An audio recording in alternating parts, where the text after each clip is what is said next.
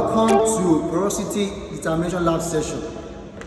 Porosity and permeability of reservoir rocks are important properties studied by reservoir engineers. Porosity is a measure of the storage capacity of the reservoir rock. Permeability of the rock is the measure of the interconnected pores. Also, we consider effective porosity, which is the ratio of the interconnected void space to pore volume. A good reservoir rock should have high porosity and permeability. This enhances the capacity of the reservoir to store migrating petroleum. The importance of porosity determination to petroleum engineers are: 1. To determine the original oil in place or original gas in place.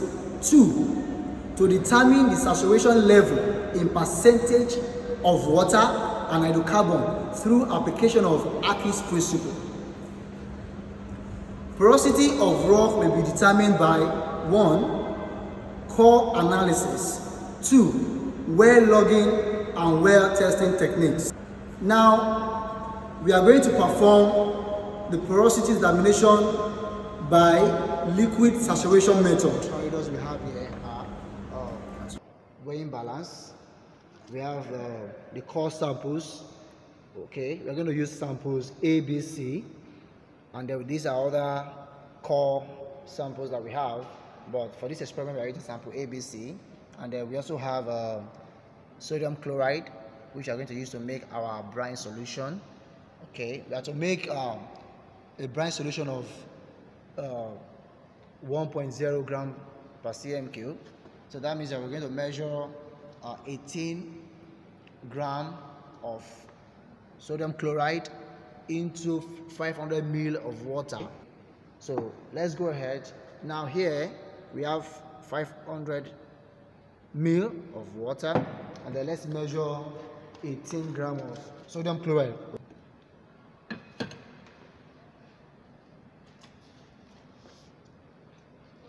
You zero the weighing balance.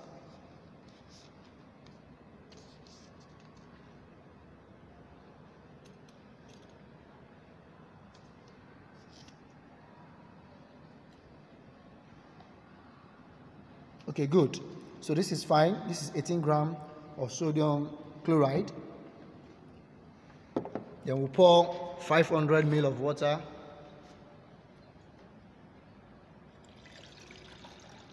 To make our solution of 1.02 gram per cm cube brine solution.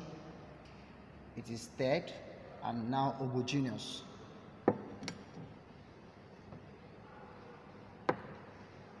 Now, the next thing is for us to measure our core sample ABC.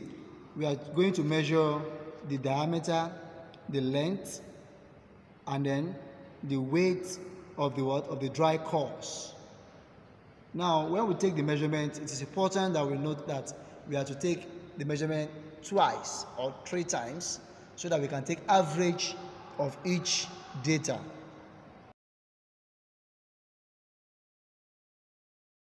Upon taking the sample and measured their data, the next thing for us to do is to transfer the core into the brine solution and then time it for 30 minutes.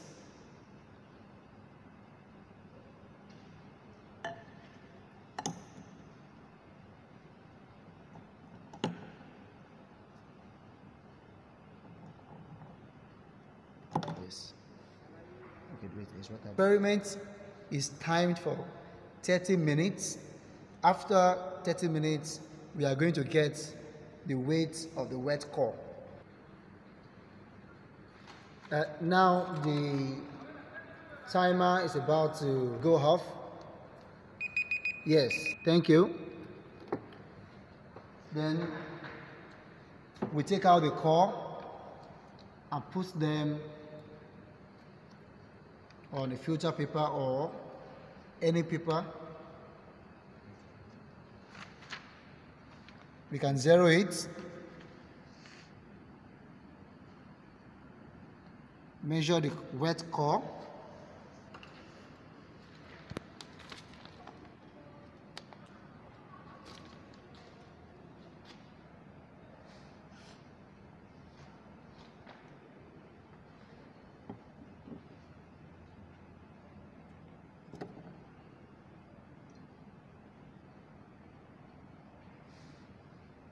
And you zero it again.